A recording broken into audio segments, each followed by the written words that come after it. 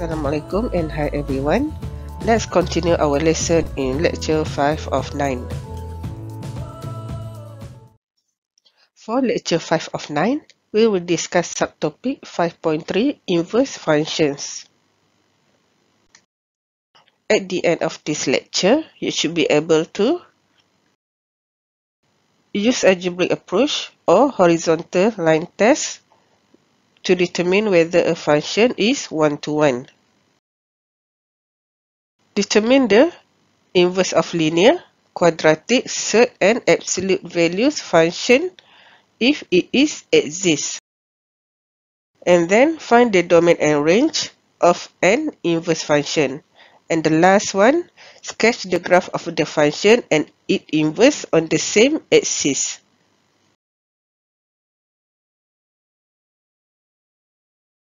Let's go through on how to use algebraic approach or horizontal line test to determine whether a function is one-to-one. Let's look for the definition. The inverse function exists if and only if a function is one-to-one function. If f is a function, it is from a to b. So the inverse function for f is a function from b to a. Thus, inputting y into the inverse function produces the output of x.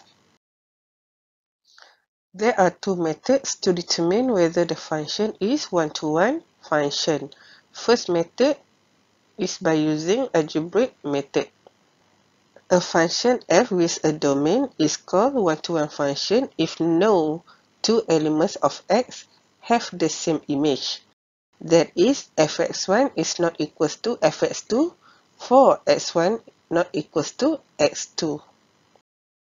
To prove that a function f is one-to-one, we must show that fx1 is equals to fx2, implies that x1 equals to x2. Let's look for the example. Determine whether fx equals to 2x minus 1 when x is the element of real numbers is one-to-one function. Let x1 and x2 is domain of f. So we want to use the statement fx1 is equals to fx2. So first, we want to substitute x1 and x2 into function f. 2x1 minus 1 is equals to 2x2 minus 1. Simplify the equation, so 2x1 equals to 2x2. Therefore, x1 equals to x2. Since fx1 equals to fx2 for x1 equals to x2, therefore, fx is one-to-one function. Second method to determine whether the function is one-to-one function or not is by using graphical method. The graph does not have the same y coordinate for two different x coordinate on the graph. Consequently, if a horizontal line intersects the y equals to fx at more than one point, then f is not a one-to-one function, since there are two different values of x, namely x1 and x2, such that fx1 equals to fx2. Let's look for the example.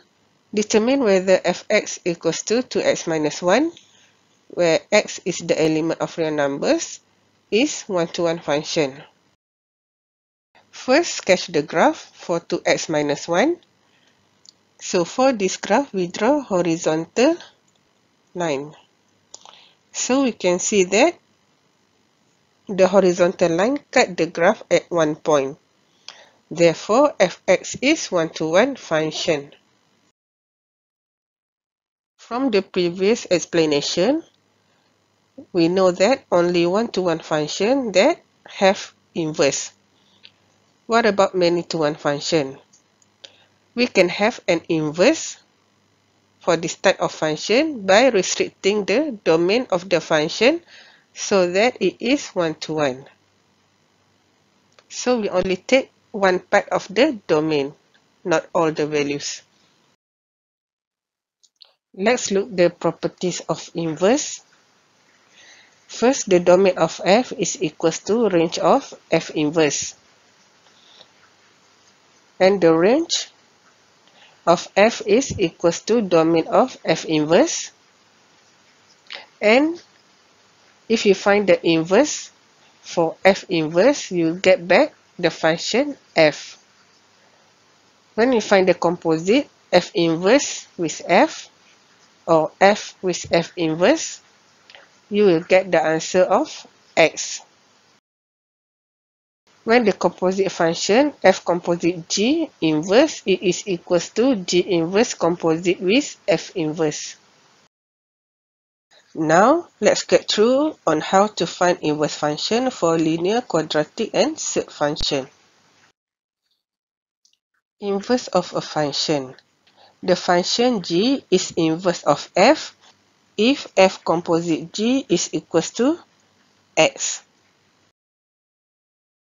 Or we can write it as f composite f inverse equals to x. And also, if f inverse composite with fx, the answer is equals to x. Let's look for the example.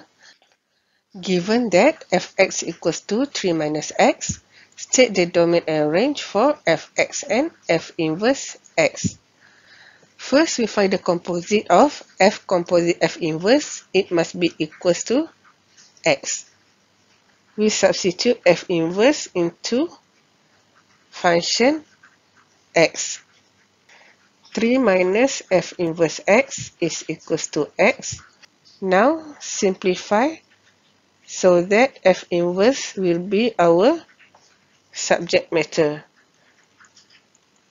So we can get that f inverse equals to 3 minus x.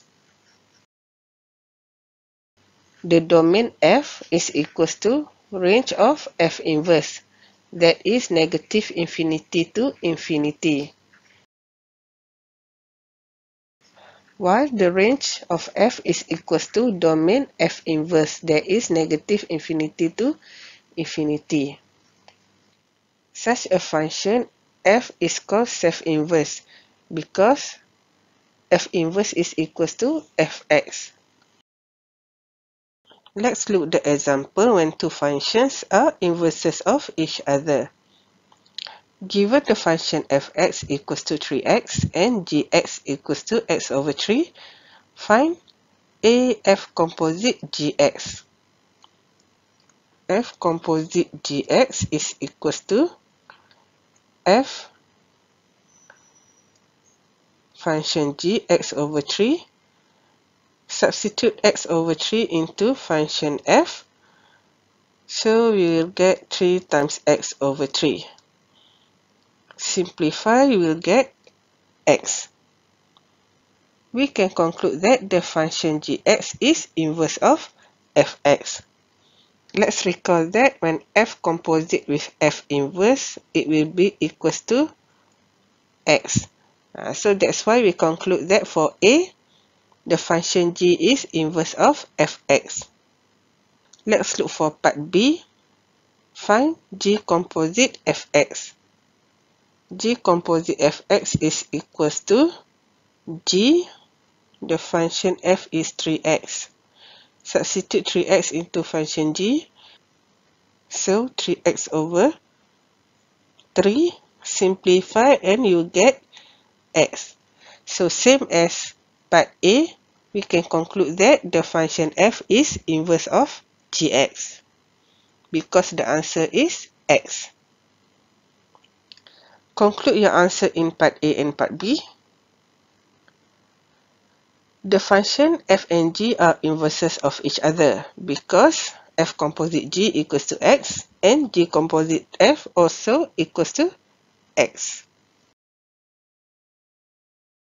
For this part, we will find the domain and range of an inverse function and also sketch the graph of a function and its inverse on the same axis. Now we want to sketch the graph of the function and its inverse. The graph of fx and f inverse are a reflection of each other in the line of y equals to x. Let's look the steps to sketch the graph. First, we sketch the graph of function f. Second one, we draw line y equals to x to reflect the graph. The third one, reflect the points x become y and vice versa. And the last one, sketch the graph of f inverse. Example 1. Find the inverse for fx equals to 3 minus x. For A, we want to determine whether fx is one-to-one function. So we will use algebraic approach. Fx1 equals to fx2. Substitute x1 and x2 into the function. So 3 minus x1 is equals to 3 minus x2. Simplify the equation, so you will get x1 equals to x2. Since fx1 is equals to fx2, for x1 equals to x2, so we can conclude that fx is one-to-one function. Now we want to find f inverse x. Use the composite concept. F composite f inverse is equals to x. Substitute f inverse into f. So 3 minus f inverse x equals to x. Simplify the equation, so f inverse x is equals to 3 minus x. And then we want to state the domain and range for fx and f inverse. So the domain of fx is equals to the range of f inverse, that is negative infinity to infinity, and also the same with range f equals to domain f inverse. Okay, also negative infinity to infinity. Because it is a linear function, so all values can be used.